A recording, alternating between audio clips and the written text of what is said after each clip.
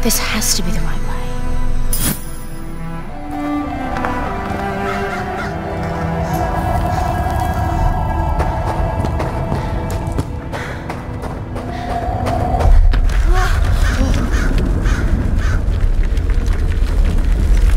Before we continue, let's stop a moment and take a look at some of the key features of this demo.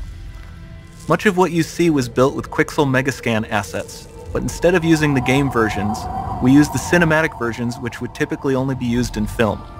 There are around 1 million triangles each, and thanks to virtual texturing, they all use 8K textures as well. Nanite can render an insane number of triangles very quickly. There are over 1 billion triangles of source geometry in each frame that Nanite crunches down losslessly to around 20 million drawn triangles. What does that many triangles look like? This isn't noise. These are the triangles, each a different color. Most are so small that they look like noise. Nanite achieves detail down to the pixel, which means triangles are often the size of pixels. This amount of geometric detail requires shadows to be pixel accurate as well, and Nanite can do that too. Speaking of lighting, all of the lighting in this demo is completely dynamic. With the power of Lumen, that even includes multi-bounce global illumination. No light maps, no baking here. Without GI, all of that beautiful lighting is gone. With Lumen enabled, we can move the light and the bounce changes instantly. Okay, let's keep going.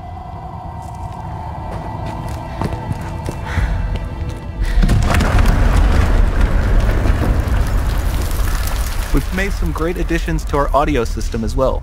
Convolution reverb allows us to measure reverberation characteristics of real spaces, like actual caves that we sampled, and reproduce them in virtual spaces. Sound field rendering allows us to record and play back spatialized audio.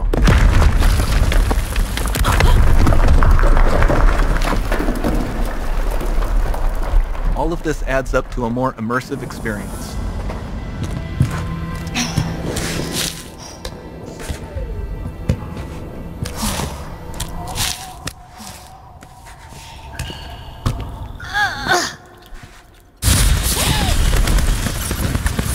This swarm of bats was created with our Niagara effects system.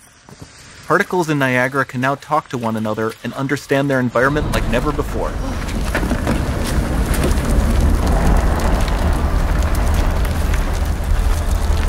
We've also added a ton of new functionality to run fluid simulations like you see in the water below.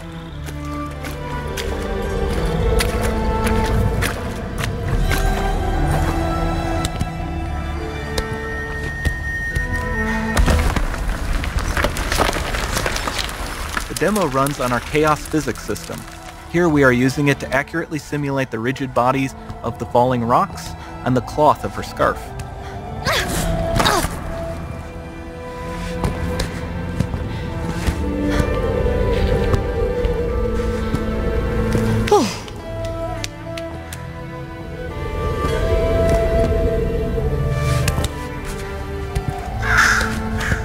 Now that the environment is so complex, we've needed to greatly improve our animation systems to adapt.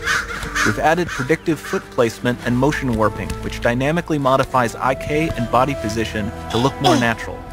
For the character to more realistically interact with the environment, we've added the ability to trigger seamless contextual animation events, like her hand on the door. Looks promising.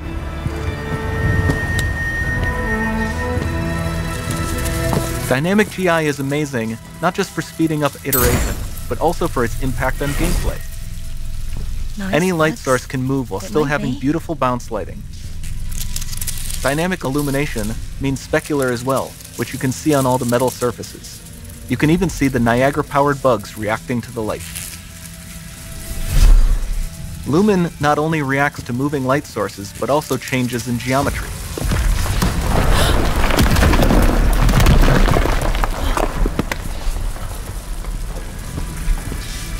Remember we mentioned high poly assets? This statue was imported directly from ZBrush and is more than 33 million triangles. No baking of normal maps, no authored LODs.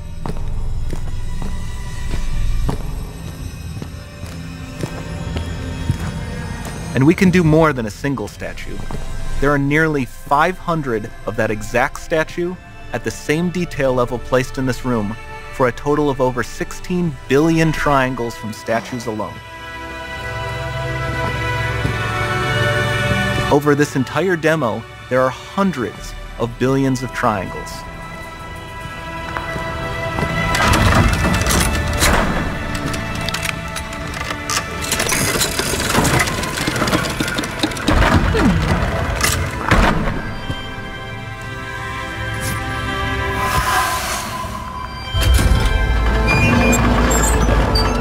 So with Nanite, you have limitless geometry, and with Lumen, you have fully dynamic lighting and global illumination, all running on a PlayStation 5.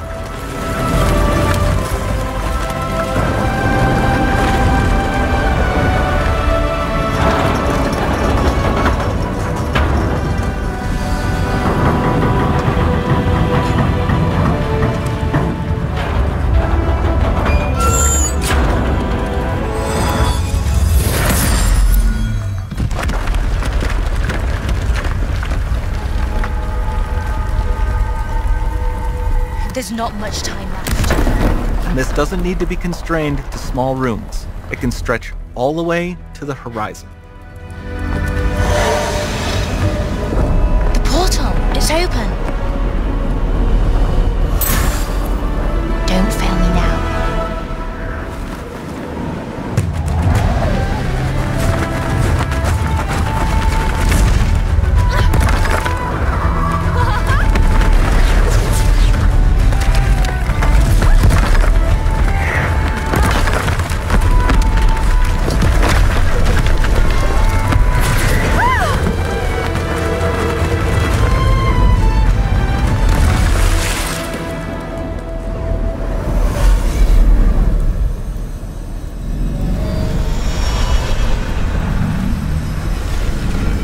Time to see what's next.